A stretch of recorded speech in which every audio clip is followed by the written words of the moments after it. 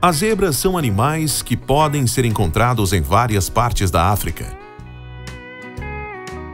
Elas são animais pertencentes à família dos equinos, que inclui várias outras espécies.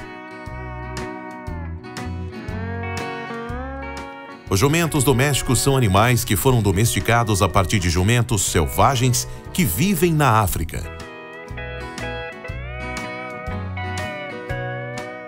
A zebra e o jumento estão intimamente relacionados um com o outro.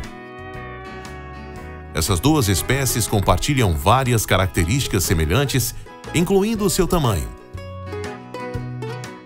Apesar de serem animais muito semelhantes tanto na aparência quanto no comportamento, uma das maiores diferenças entre os dois é que, ao contrário dos jumentos, que foram domesticados por humanos por milhares de anos, as zebras continuam sendo animais selvagens. Mas jumento e zebra podem ter filhos? Essa é uma pergunta que muitas pessoas se perguntam ao redor do mundo. A resposta é sim. O zonkey é um animal híbrido criado pelo cruzamento de duas espécies diferentes, as zebras e os jumentos.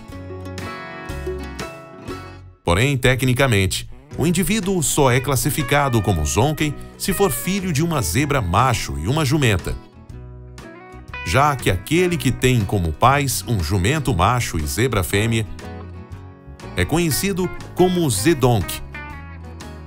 O zonkey tende a ser de tamanho semelhante aos pais, mas assume uma aparência mais parecida com o jumento, com a exceção de herdar o padrão listrado exclusivo das zebras. Ao contrário de outros animais híbridos, é bem possível que zonkeys vivam na natureza, já que zebras e jumentos selvagens são encontrados naturalmente próximos uns dos outros em partes da África. Embora sejam muito raros, casos de zonkeys selvagens já foram relatados, mas a maioria deles hoje são encontrados em zoológicos de todo o mundo e são criados como atrações turísticas.